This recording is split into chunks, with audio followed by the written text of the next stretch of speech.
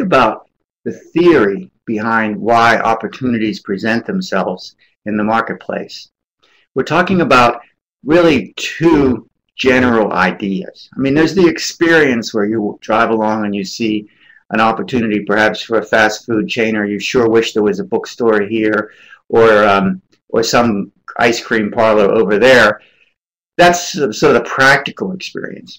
But the theory behind it says that there are two reasons why we can believe, as startup companies or as people interested in beginning companies or starting a venture, there are two reasons we can believe that out of the 7 or so billion people on the planet and the 200, 300 years of living in the industrialized world, why it may be that you as an individual or you and your friends as a group might actually identify an opportunity that no one else has managed to capitalize on before. Why is that possible? Well, one of the theories behind this is put forth by Israel Kirchner from NYU. And his thinking is that it has to do with differences in information. Certain people have different information that comes from their experience and their background, their personal histories, their family histories and cultural histories, that may allow them to observe a situation and literally see something different that other people don't see. It allows them to look around, see what everyone else is just walking past, and see, as if for the first time, some new idea that no one else ever has seen, or had not only the thought of seeing it, but also the idea about how to capitalize it, how to make things different, how to change things. And that comes from many of us being in different positions. You may be from another country or another culture. You move to another area of the country.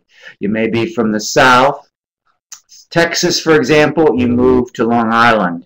You realize that there are a lot of other people moving to Long Island, and from that Texas area, and certain kinds of things in Texas, maybe a kind of a bar or kind of a nightclub, the kind of store that sells a certain type of clothing or something, which is popular in Texas but is not around. You can't find it in Long Island. You may say there's an opportunity here for this.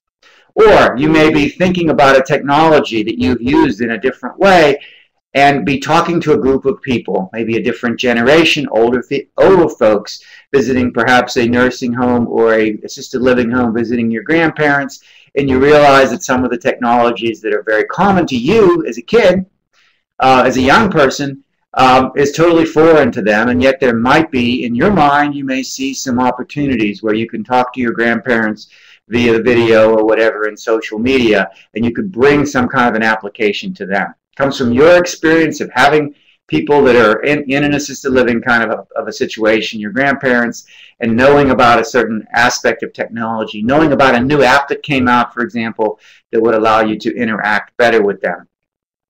So the idea of this theory is that each of us, individually, has a unique set of experiences. So one of the things to think about when you think about finding business opportunities is to look into yourself and say, what is unique about my background, my experience, my history, that might allow me to see something that others don't see?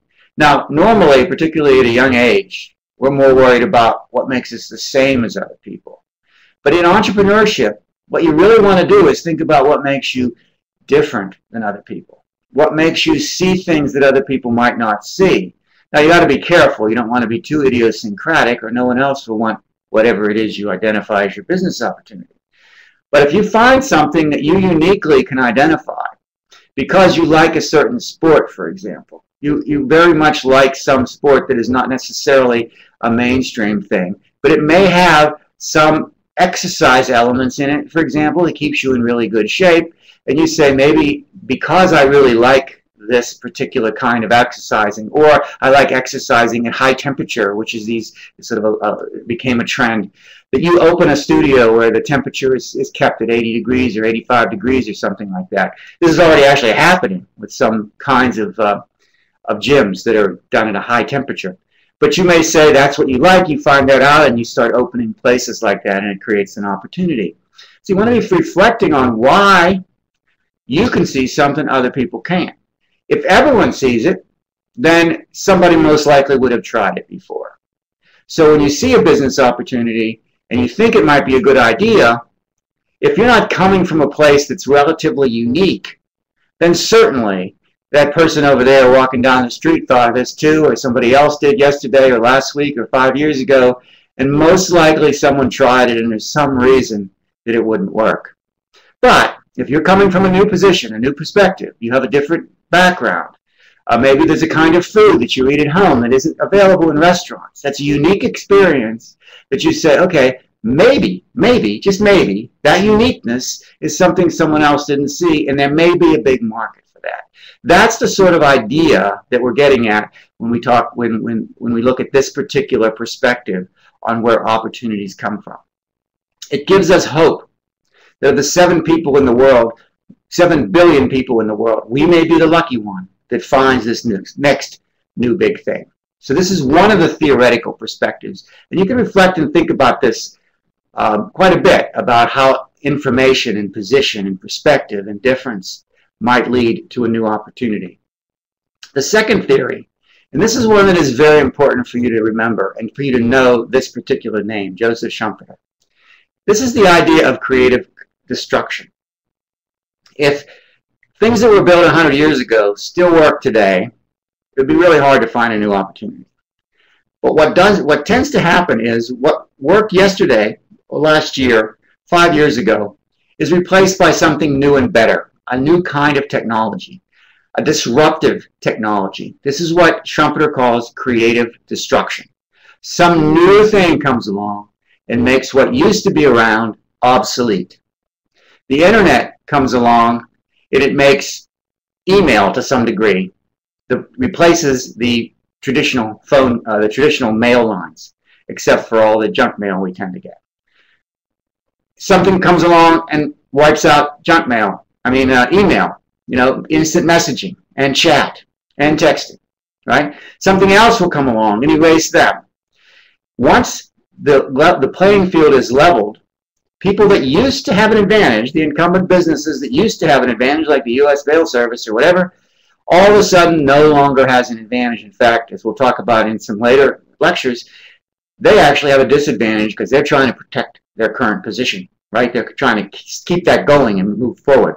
So here, the Schumpeter idea is things come along and they level the playing field. They destroy the prior regime. Electric cars may destroy the gas-powered engine. There's people that are saying that gasoline-powered combustion engine will be looked at as quaint, like horse carriages, in 10 years or 15 or 20 years. Whether that happens or not, who knows? But that's the core idea behind creative destruction. That sometimes people invent things that have a whole new way, that create a whole new way of doing and thinking about the future.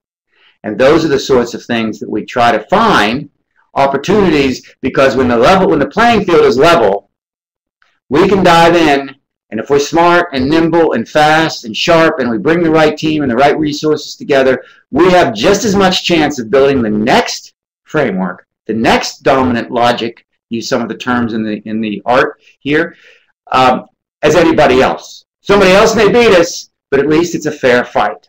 And that's what creative destruction creates for us. In the next discussion here, we'll start talking about where some of these opportunities come from.